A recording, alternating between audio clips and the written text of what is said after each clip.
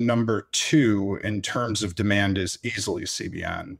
And number three, sneakily catching up, is THCV. I think a lot of people are becoming hip to it, and especially as the costs are coming down. Yeah. So THCV is the one that is meant to give you more energy and help with weight loss. Is that right?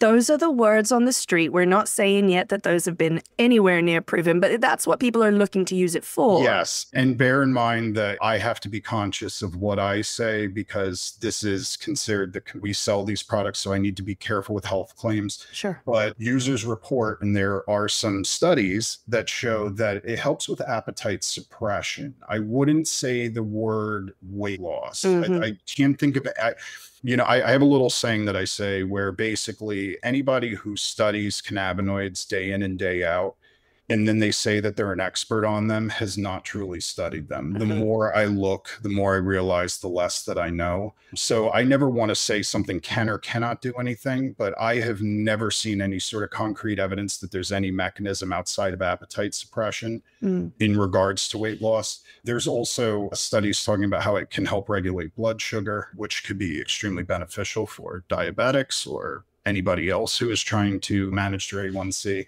So yeah, focus, energy, those are typically the things that are associated with it. THCV is on a lot of products right now, claiming to suppress our appetites. So Natalia, what do we know about THCV? THCV is an interesting one because it has been shown to improve glucose tolerance and decrease insulin sensitivity in obese mice. And I believe they have started human trials with it, and it's showing signs of being an anti-inflammatory, can be used in pain, can be used in neuroprotection. I think a lot of the human data has come from its effects as a topical application in reducing dermal problems related to acne as well. So the topical applications of these minor cannabinoids is an avenue that people maybe are less excited about or paying less attention to, but which is some of the only data that is being done on humans is to do with their effects as topicals. So that's something to look out for. Interesting. We'll definitely keep our eye on that one. So a lot of information about minor cannabinoids' therapeutic potentials seems to be anecdotal so far. That is, of course, because the law keeps cannabis illegal and therefore very hard to study. But what about the research we do have from other countries on minor cannabinoids? Does the research show that these anecdotal effects are proving to be true?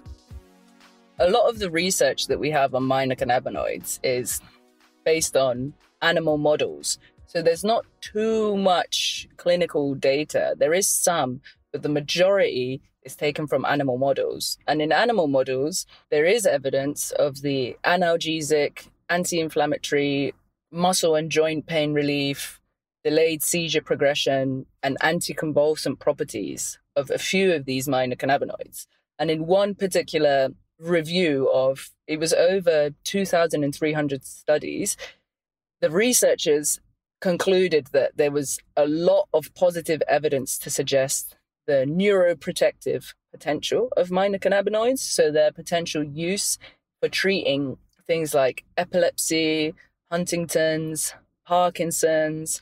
And the reason that people get excited about minor cannabinoids is that to date, none of them have been clinically demonstrated to act as psychotropic drugs. So just to kind of do a little bit of keyword definition, if a substance is psychoactive, it's anything that reacts with your brain's chemistry. So caffeine, alcohol, nicotine, cannabis. If a substance is psychotropic, it's something that affects your perception of reality, mood awareness, and sometimes time. So that's things like THC-rich cannabis, Xanax, things like that. And researchers are excited because the majority of minor cannabinoids don't behave psychotropically, which is very positive because when you have a demographic of patients who have no experience with cannabis or they don't want to try cannabis because they don't want the psychotropic effects, you then wouldn't be able to prescribe anything with high THC in it, for example. So these minor cannabinoids essentially broaden the range of cannabinoid-based medicines that can be afforded to more patients globally. Oh my gosh, this is going to change healthcare. This is so exciting. I mean, it could, for sure. I mean, that's what people are getting excited about. But it's a long process, you know. Like I said, after you have your data on animal models, to get clinical data, it's very expensive. It takes time to set up. And that's kind of one of the last hurdles before something can be released to the public as a pharmaceutically regulated drug. But there is a lot of excitement and positivity. But the bottom line is we need more research and we need more clinical research. I think what can happen in the cannabis community is a study will come out and people will immediately cherry pick the most interesting headline, which is just like, you know, this can be anticonvulsant or this can be used for Parkinson's, without the context of, okay, but this was shown in mice models, for example. It doesn't always translate that when something has a positive impact at one stage, it's going to, when it's tested on humans, it's going to show that same effect. It's complicated. Yeah, it's complicated, but there is potential. There is definitely potential there. We need more studies. This is just what everybody says. Always, for sure.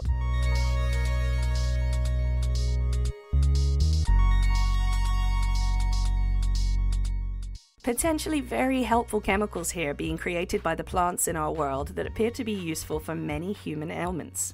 So what does a person have to do to grow a plant that produces all these useful minor cannabinoids? As Natalia explained, it's all about selective breeding.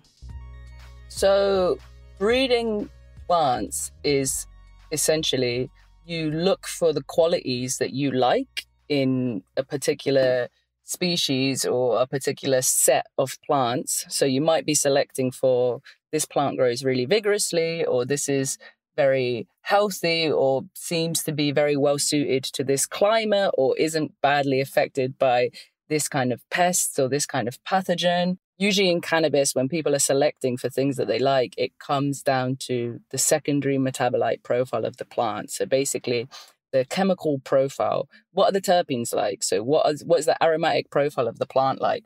What's the cannabinoid content like? What's the ratio of different cannabinoids in the plant like?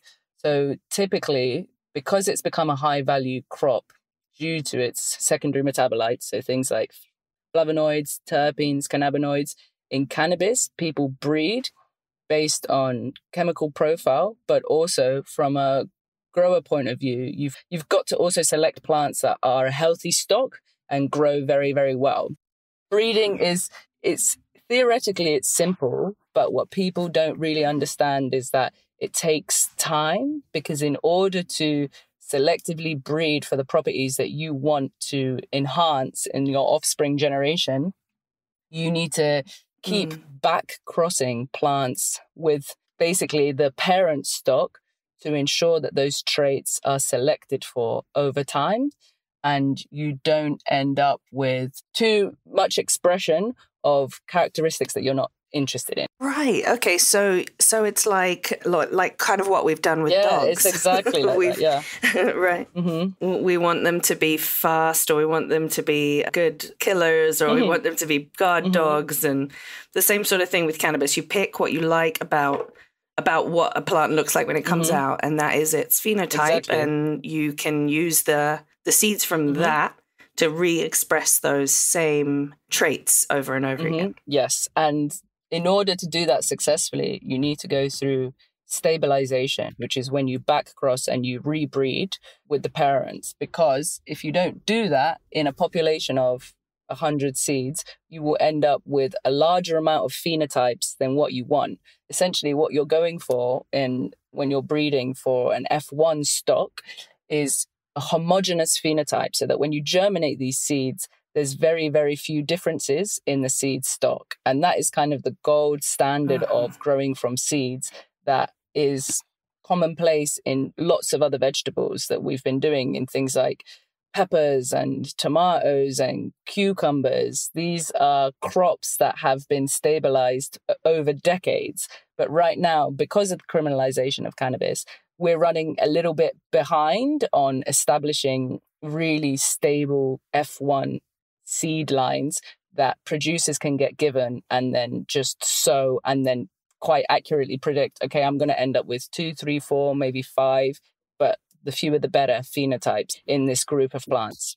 What's F1? It's basically, it stands for filial generation 1. So it's the first generation of plants that come from when you cross two different hybrids. Ah, gotcha. So it's the OG. Okay.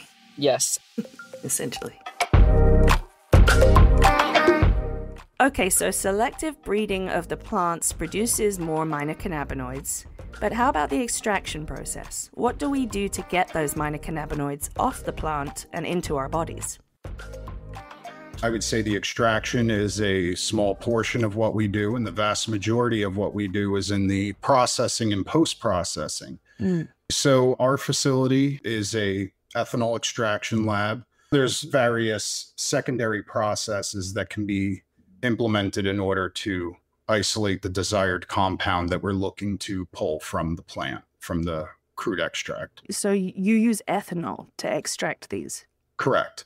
How do you use ethanol to get a little molecule, specific molecules off a plant? Pretty simple and very similar to the traditional ice hash making methodology. We extract from industrial hemp. We'll take that raw industrial hemp and we run it through a centrifuge. So basically a really fast washing machine, so to speak, that contains extremely cold ethanol. A lot of people use the term cryogenic, but it's technically not cryogenic, but somewhere around -80 Celsius. Wow. So the combination of both the ethanol allowing for solubility of the individual cannabinoids into, it's pretty much well known that cannabinoids and THC and all of these molecules are most soluble into fats or alcohol.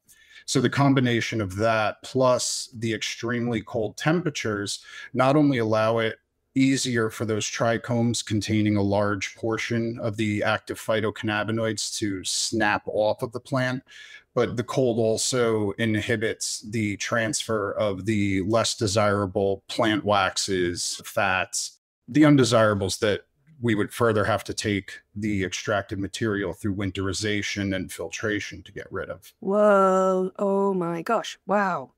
You said that you can test for 20 different cannabinoids in Massachusetts.